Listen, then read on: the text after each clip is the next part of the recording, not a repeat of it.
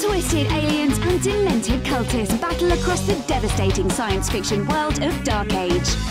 Muster your forces and learn to survive at beastsofwar.com. Greek mythology rages to life in mythic battles pantheon. Become a god and command heroes and monsters in a battle for Olympus at beastsofwar.com.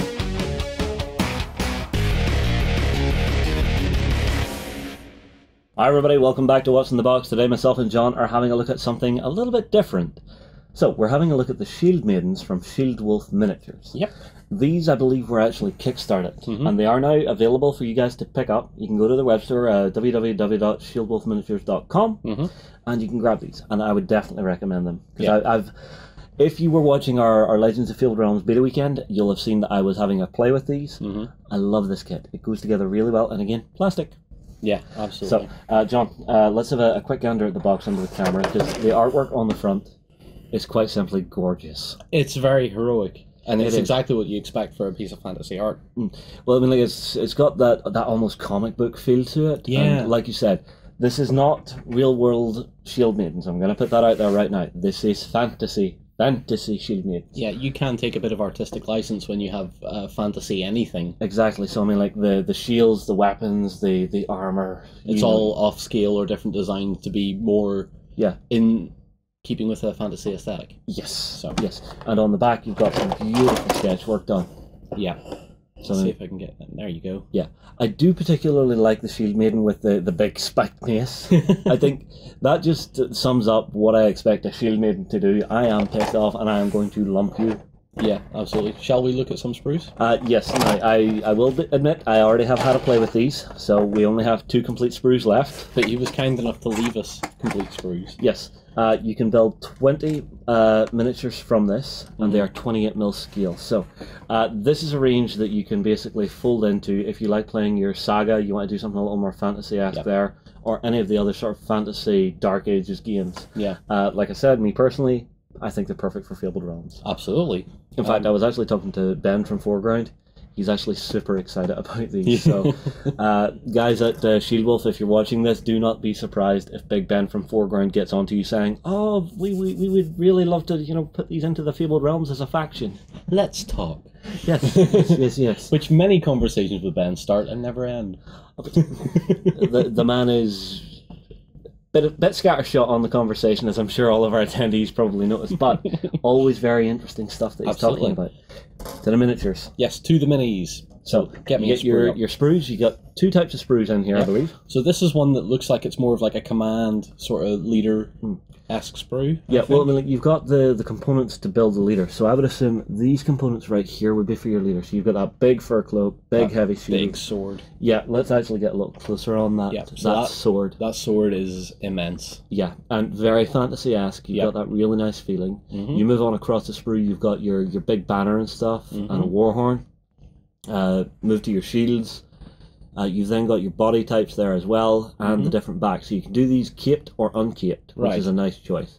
I also like the fact that they've done one thing that I hate in some miniatures is they do the army man base already molded onto them. These do not have that. Yeah, I prefer not having the little tab underneath. Yeah, I think it makes it a little easier for any conversions, diorama work you want to do.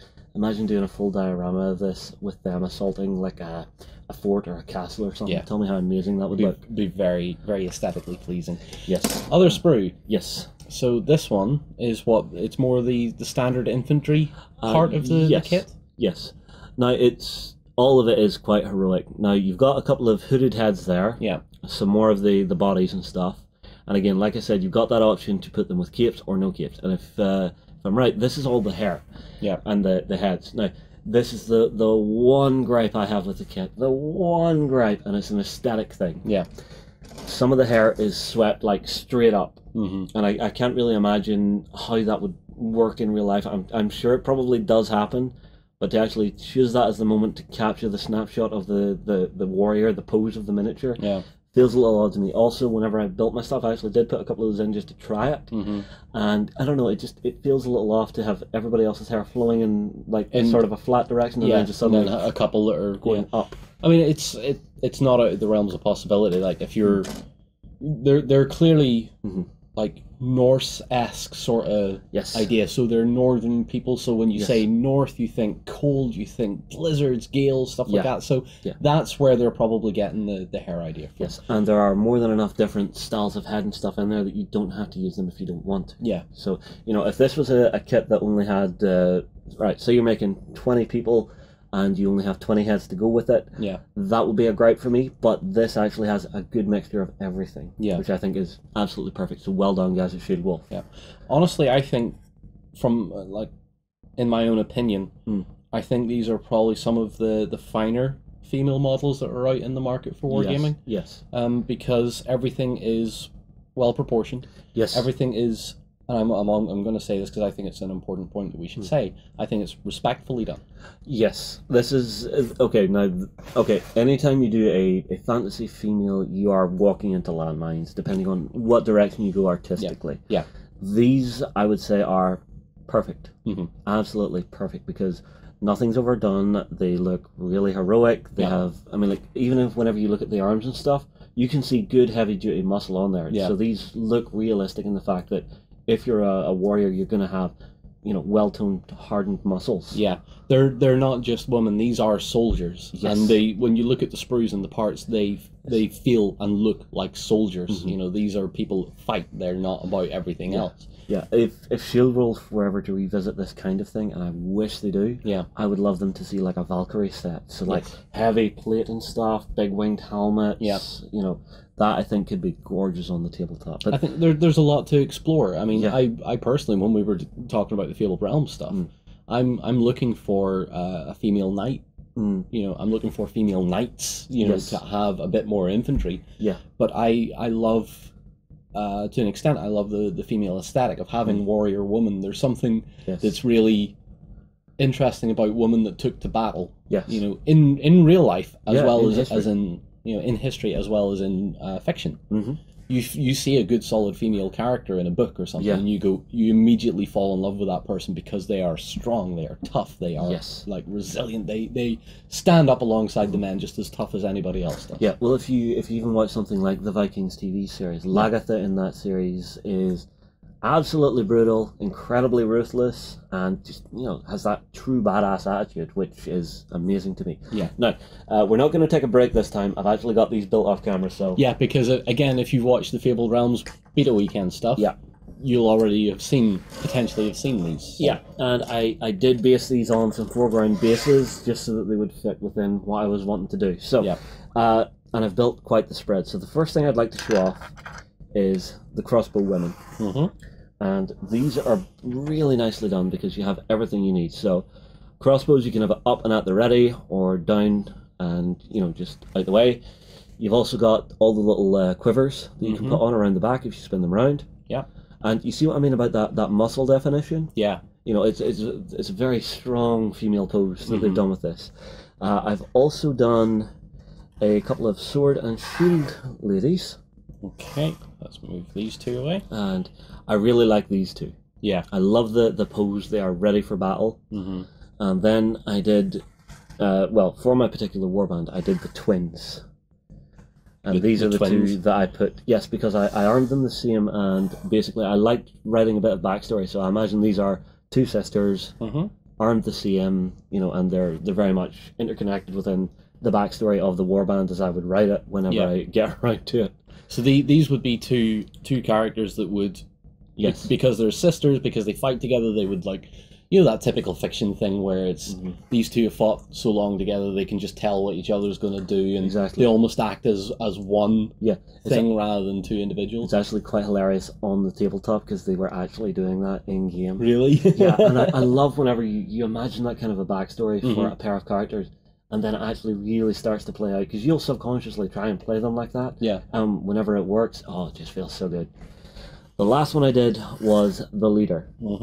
And the leader, I wanted something a bit more heroic, so she has a cape. Yep. She's obviously carrying the banner, you know, the standard must be brought forward, and a large two-handed sword, because why the hell not stab someone with a bigger bit of steel? Exactly. And she looks exactly like a leader character should look, I think. Yeah. The cape does it, though, because, yeah, there's a lot of capes in the kit, but you've only chosen this one person to have it. And that's immediately what makes you think this person's more important. Not just the banner helps. Yeah. But that cape, that big flowy cape.